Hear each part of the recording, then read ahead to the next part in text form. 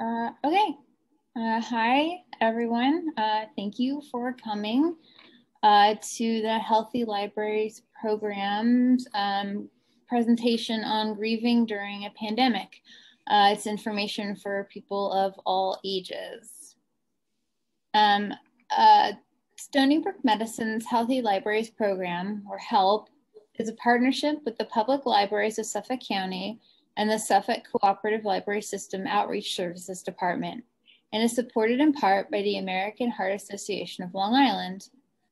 The program is an interdisciplinary team of public health, nursing, social work, and library science students whose aim is to provide evidence-based health information, screening, and case management to a diverse community of patrons in the public library setting, refer patrons to promote access to appropriate health and social services programs locally that will address their health and social support needs, and allow students to experience an interprofessional team and demonstrate the core competencies based on the Interprofessional Education Collaborative. Your student presenters today are, Winnie De Los Santos, who is a social work student at Stony Brook University. She collaborated significantly to the presentation, but she's not able to be here today. So we have Nicole Malley, who is a library and information science student at the University of Buffalo with an interest in education and reference. Nia Obara, she's a dual public health and public policy student at Stony Brook University. She's interested in health policy, data science, and epidemiology. Christine Weber is a social work student at Stony Brook University. Her interests are working with the senior population and those living with cognitive disabilities. And my name is Mev Gallagher. I am a library and information studies student at Queens College, and I'm interested in research and reference, user services, and health literacy.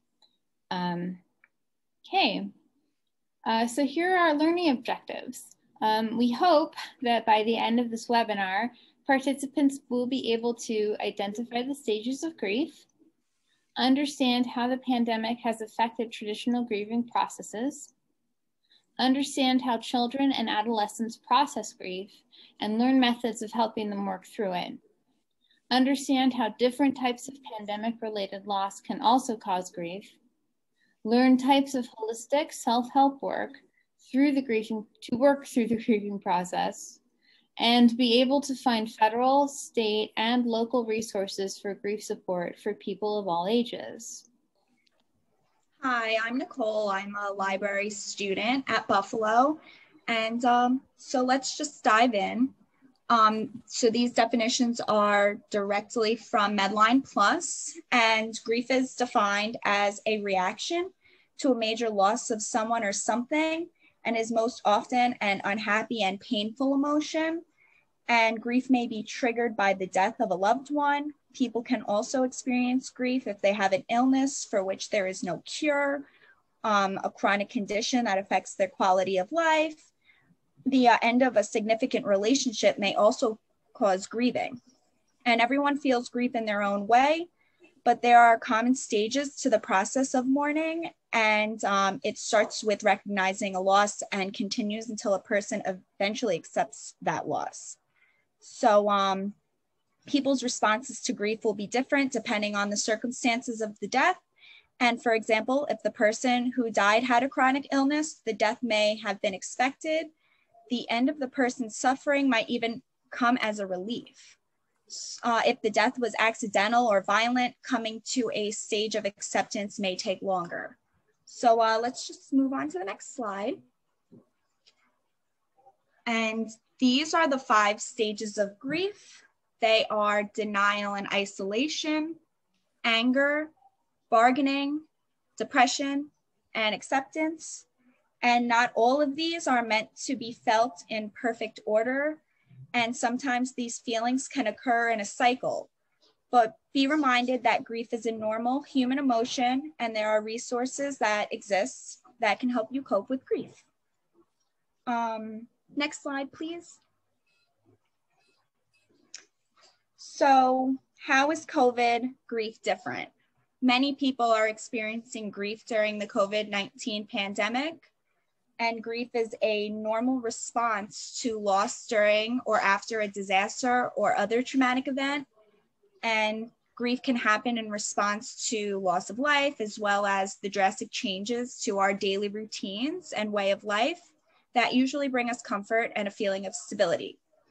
And common grief reactions include shock, disbelief or denial, anxiety, distress, anger, periods of sadness, loss of sleep, and loss of appetite. And I got this information from the CDC website, just so everyone is aware. And just remember that every individual is going to experience grief differently. With COVID-19 restrictions, it's difficult to properly deal with and cope with grief. Funerals and wakes have had to be reimagined, and oftentimes family members cannot say a proper goodbye or find closure through the death of their loved ones. Now that we have touched upon grief and how to define it, Nia will present to you some facts and statistics on COVID-19 and mental health. Hi. So according to Spacek and Wozniak in 2020, the pandemic has exacerbated many social determinants of health, such as race, poverty, and mental health, mainly because of unemployment, loss of healthcare, or isolation. There has been a significant increase in anxiety, depression, substance abuse caused by the day-to-day stressors, which may affect people in the long run, since it will take a while to get back into a sense of normality. Though there hasn't been a lot of research into looking at how grief from a loved one influences this. So in other words, it's normal if you're struggling. It's just a part of the grieving process. Next slide, please. Those especially at risk for poor mental health are those with pre-pandemic mental illnesses and essential workers. In a survey of 1,366 respondents, more people were likely to seek help during the quarantine than afterwards, especially healthcare workers. This is troublesome because the pandemic is sure to have long-lasting effects, not only on healthcare workers, but everyday people. So it's important to get help and to know when you're in crisis. And next person will be Christine.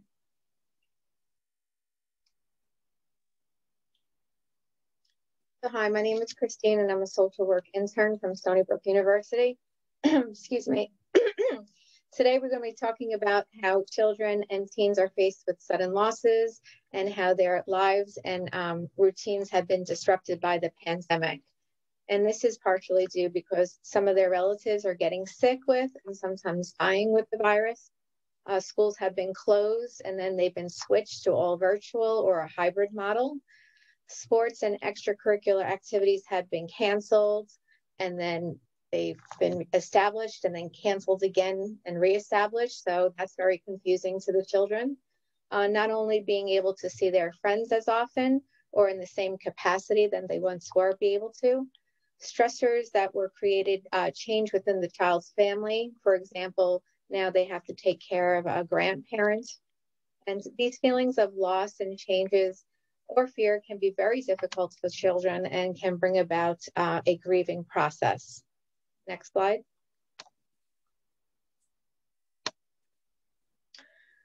Grief related to traumatic stress reactions may include the following.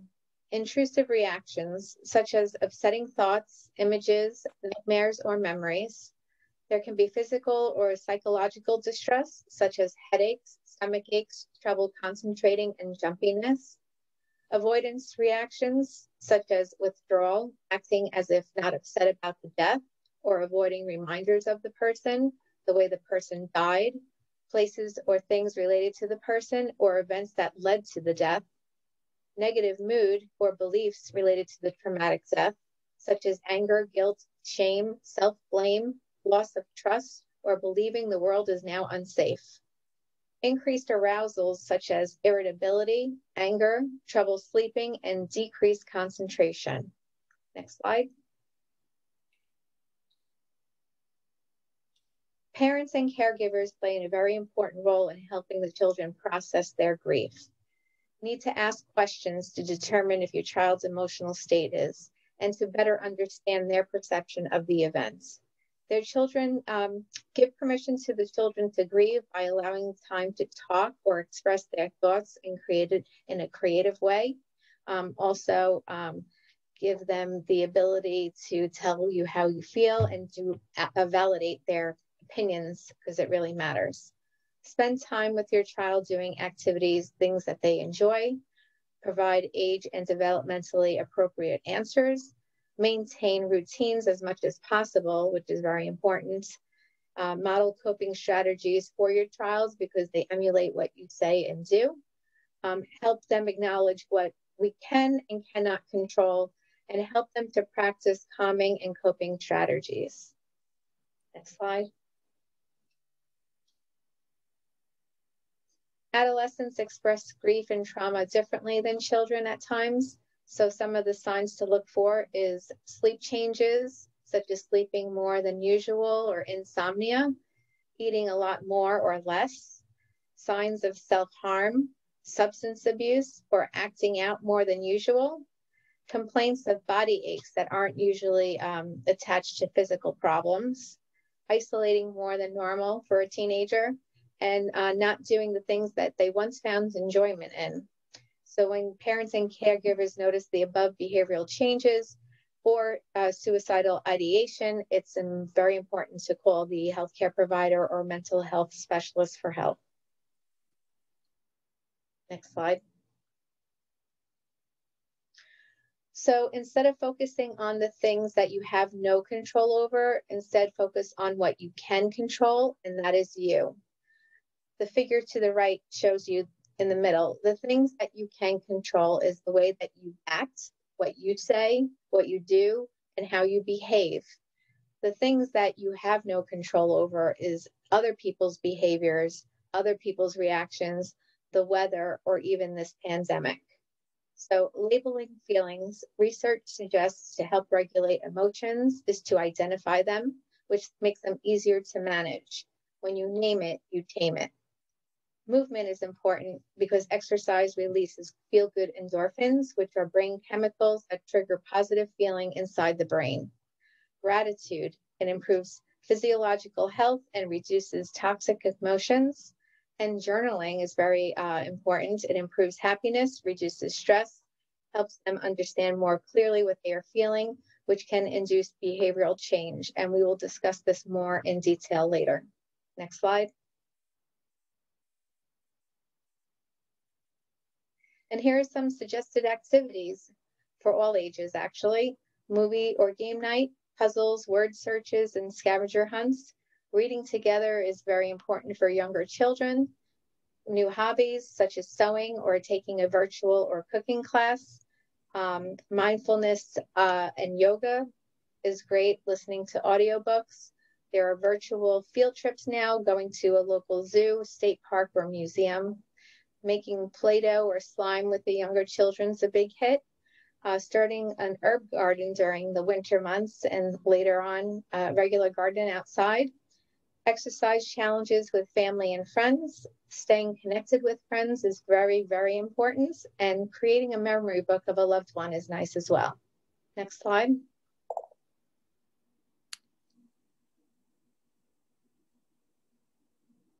I created a list of some suggested books to help children deal with loss, preschool to age 8. And the categories fall under general grief, loss of a grandparent, loss of a friend, and loss of a parent.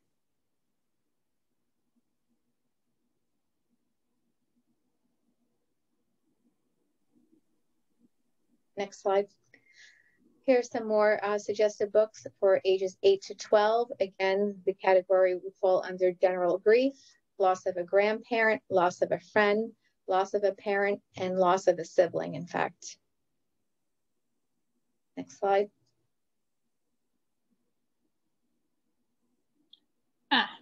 Yes. That's me. I'm Mev. I'm a library science student, and I will be reading for Winnie de los Santos, a social work student. Here are there are other types of grief than simply loss. During the COVID-19 pandemic, you may feel grief due to the loss of a job, healthcare or financial security, the inability to connect in person with friends, family, or religious organizations, missing special events and milestones such as graduations, weddings, or vacations, and experiencing drastic changes to daily routines and ways of life that bring comfort. You may also feel a sense of guilt for grieving over losses that seem less important than loss of life. But grief is a universal emotion. There's no right or wrong way to experience it, and all losses are significant. So one way to deal with an overwhelming emotion is to find a healthy way to express yourself. This makes a journal a helpful tool in managing your mental health, as Christine mentioned earlier. So to get into a little detail about it, journaling can help you manage anxiety, reduce stress, and cope with depression. Journaling helps control your symptoms and improve your mood by helping you prioritize problems, fears, and concerns, tracking any symptoms day to day so you can recognize triggers and learn to better control them, and providing an opportunity for positive self-talk and identifying negative thoughts and behaviors.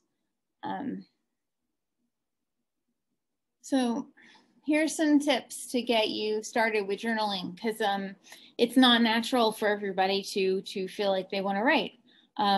But first, try to write daily. Just set aside a few minutes every day to write. This will help you to write and journal regularly. Make it easy. Keep a pen and paper handy at all times. Then when you want to write down your thoughts, you can. Or you can keep a journal on your computer, especially if you're working from home, like just, you open up another document when you have something to say. Write whatever feels right. Your journal doesn't need to follow a structure. It's your own private place to write whatever you want. Just let the words flow freely. And use your journal as you see fit. You don't have to share your journal with anyone. But if you do want to share some of your thoughts with trusted friends and loved ones, you can. Okay, so here are some more tips for taking care of yourself and taking care of your loved ones, whoever lives with you. Being outdoors. So being outdoors can improve your health and well-being in the following 5 ways. First, it lowers your blood pressure and reduces stress. Spending time walking among or simply looking at trees lowers blood pressure and reduces the stress-related hormones, cortisol, and adrenaline. Just looking at trees. I don't know, it's kind of amazing to me. It improves your mood. Researchers have found that nature simply makes us happy. Anxiety, depression, and anger are notably decreased after spending time outdoors. I know that when the Brooklyn Botanical Garden was open, I used to go a lot and I found it very calming. And when it closed, it was a loss that I grieved. So being outdoors also improves focus. Studies show that adults and children who have difficulty focusing or controlling impulses are better able to concentrate after being in nature. The natural world allows our brains to take a break from all that mentally drains us and even reduces symptoms of attention deficit hyperactivity disorder, also known as ADHD. Being outside helps us heal quicker. Illness and surgery can be painful and frightening, which can increase stress and slow healing. However, researchers discovered that people who spend time outdoors during their recovery required fewer painkillers, had fewer complications, and experienced shorter hospital stays. Being outside supports graceful aging. According to a study in the Journal of Aging and Health, Adults over 70 who spent time outdoors experienced fewer sleep difficulties, complained less about aches and pains, and enjoyed improved mobility and ability to perform daily activities. It's pretty good. What's our next tip? The importance of exercise. You need to avoid staying sedentary. While most people choose to exercise for weight loss or bodybuilding, you can experience the mental health benefits of exercising almost immediately. If you're feeling lonely, you can seek out an exercise partner or a virtual group, such as a Zoom exercise class. Some free exercise apps are Yoga for Beginners, Simply Yoga, Daily Workouts Fitness Trainer, 7-Minute Workout, and Nike Training Club. They're all in the App Store and Google Play. All right, so now we're going to talk about mindfulness. Mindfulness helps us put some space between ourselves and our reactions, breaking down our conditioned responses. Here's how to tune into mindfulness throughout the day. Set aside some time. You don't need a meditation cushion or a bench or any sort of special equipment to access your mindfulness skills, but you do need to set aside some time and space. Observe the moment as it is.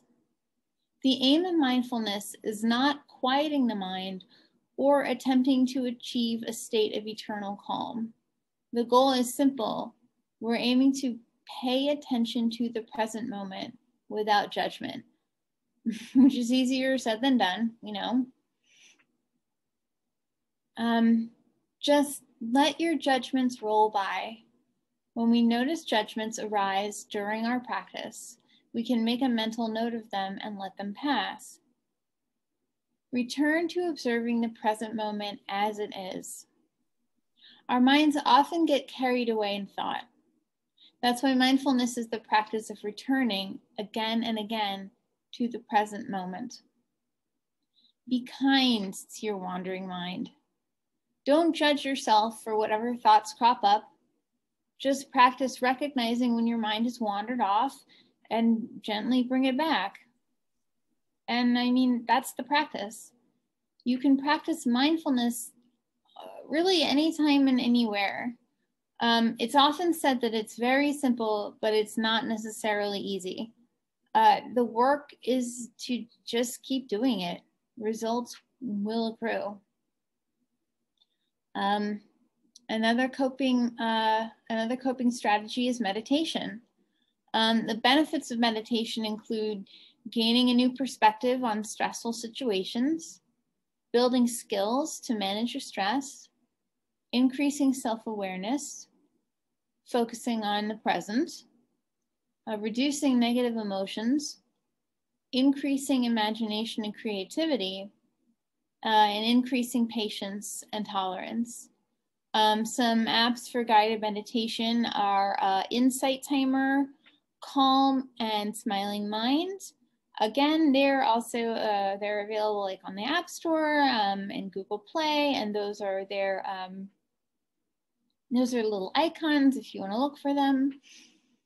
Apps can be really helpful for beginning a meditation practice, but let's walk you through what meditation might look like. So you need to sit comfortably. Find a spot that gives you a stable, solid, comfortable seat. Maybe not a round rock. Notice what your legs are doing. If you're on a cushion, cross your legs comfortably in front of you. If you're on a chair, rest the bottoms of your feet on the floor. Straighten your upper body, but don't stiffen. Your spine has natural curvature. Let it be there. Notice what your arms are doing. Situate your upper arms parallel to your upper body. Rest the palms of your hands on your legs wherever it feels the most natural. Soften your gaze. Drop your chin a little and let your gaze fall gently downward. It's not necessary to close your eyes. You can simply let what appears before your eyes be there without focusing on it. Next, you want to feel your breath. Bring your attention to the physical sensation of breathing, the air moving through your nose or mouth, the rising and falling of your belly or your chest. Notice when your mind wanders from your breath. Inevitably, your attention will leave the breath and wander to other places. Don't worry, there's no need to block or eliminate thinking. When you notice your mind wandering, gently return your attention to the breath. And be kind about your wandering mind. You may find your mind wandering constantly. That's normal too. Instead of wrestling with your thoughts, practice observing them without reacting. Just sit and pay attention. As hard as it is to maintain, that's all there is. Come back to your breath over and over again without judgment or expectation. When you're ready, gently lift your gaze. If your eyes are closed, open them. Take a moment and notice any sounds in the environment. Notice how your body feels right now. Notice your thoughts and emotions. And now Christine is gonna walk us through some more resources and information. So after everything, know when you need to ask for help. Some people are more susceptible than others to mental health problems in the pandemic, such as those with a family history of addiction, anxiety, or depression.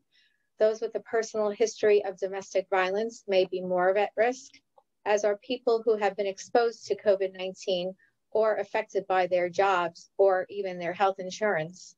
If feelings of sadness or other emotions are too much to manage on your own, it is very important to reach out for help. So if you're struggling to cope, there are many ways to get the help. All you have to do is call your healthcare provider if stress gets in the way of your daily activities for several days in a row. Teletherapy is remote therapy that has become very popular since the pandemic. Some examples of teletherapy are teletherapy sessions that are group sessions over the telephone, or group chats and video conferencing such as Zoom or FaceTime. And this is all for individuals, couples, and groups. During the times of extreme stress, people may have thoughts of suicide. Suicide is preventable and help is available. For more information regarding signs and risks, you can visit the www.cdc.gov/injury. Next slide, please. And for general information about mental health, you can visit the National Alliance of Mental Illness at the information is the info@nami.org, or the phone number 1-800-950-6264, or you can visit the National Institute of Mental Health at www.nimh.nih.gov, or 1-866-615-6464. Next slide. Here's a list of national helpline resources. Of course, if you are in immediate crisis, please call 911. Otherwise, there are phone numbers here. The distress helpline, there is a number for English and Spanish speaking. There's the National Suicide Prevention Lifeline, National Domestic Violence Hotlines, and Suicide Prevention Lifelines, to name a few. Slide. More national and local helpline resources: the Elder Care Locator, the Suffolk County Crisis Response, or DASH, the CPEP program at Stony Brook, and the Domestic Violence Sexual Assault 24-hour hotline. Next slide, please. And some more local helpline resources, such as substance abuse, Adult Protective Services, Child Protective Services, and Suffolk County Department of Social Services Emergency Service Hotline. Next slide, please. I believe this is Nia. So, yeah. Okay. So other resources, for instance, for Hispanic women, especially immigrants, Safe Mujer is a resource for women who are experiencing isolation, domestic violence, or any other emergency or need for help. Catholic Charities of Long Island is also another resource. They offer things such as food drives, therapy, and other resources. Adelante of Suffolk County incorporates similar to Safe Mujer, but more broadly rather than just women. Family Service League is a local Long Island therapy company, group, whatever, that is all over Long Island, in Huntington, Central Islip, Bayshore, Riverhead, Mastic, any place you name it. And additionally, if you want, you can go to psychologytoday.com/US/therapist to find the specific therapist or psychiatrist in your area best suits your need. So for instance, if you just want to keep medication, they can work with you with that. If you want a private practice therapist, you can find someone, or if you want, completely different setup, they will work with you or give you resources for that. Next slide, please. Yes. So just to give you some more information about help, if you need to contact us, we're available on YouTube, where this and all of our webinars are uploaded. Facebook, also we have our webinars there if you prefer to view them there, as well as updates on future programming. The website is publichealth.stonybrookmedicine.edu/healthy_libraries_program. You can find out more about us. You can email us at healthy_libraries_program@stonybrookmedicine.edu. And you can always give us a call at 631-216-8220.